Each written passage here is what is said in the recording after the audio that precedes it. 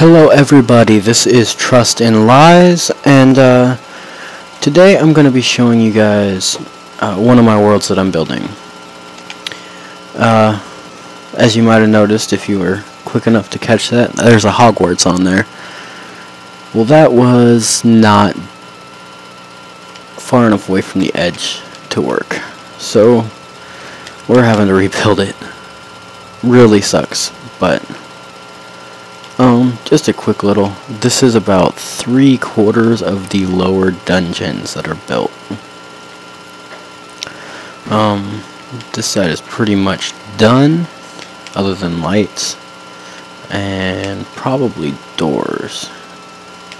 Let me find yeah, no doors, no lights. No decoration. Decoration's gonna come last after the entire castle is built. As you can see, it's pretty big. Like I said, this is like maybe probably closer to 2/3 than 3/4 of the entire lower dungeon, which is bigger than the upper dungeon, but is not a lot, it's smaller than the ground floor. Also have the Chamber of Secrets done.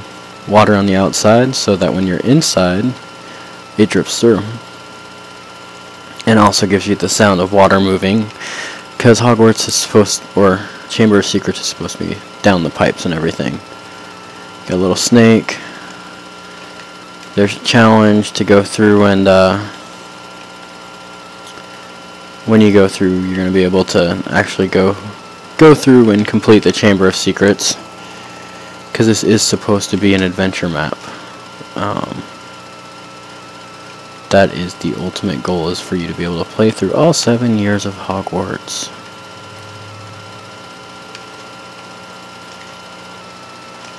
And this actually won't be accessible because it'll be behind a painting until after you complete the 2nd year. But like I said, I just wanted to give you guys a quick show of Hogwarts so far. And it's going to be huge. My basis for measurement was the width of a hallway, which is 6 across. And each wall is 3 thick, so you can have secret passageways and secret rooms and stuff like that.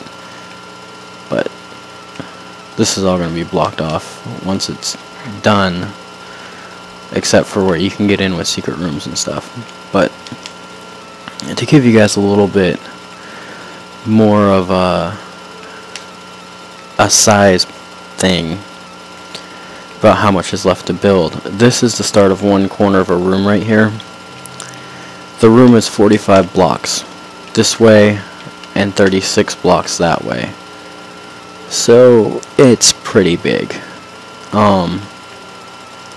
Like I said, all hallways are 6 thick or 6 wide, with the exception of some that are supposed to be smaller.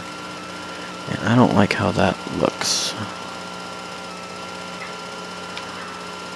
Or, sorry, got rid of the wrong one.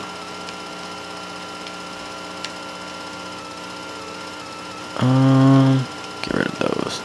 And this is how a lot of it's been, is trial and error, figuring stuff out. I do have plans. Actually, none of that's gonna work, so I think I'm actually gonna have to fudge this a little bit. The door's gonna end up going right there.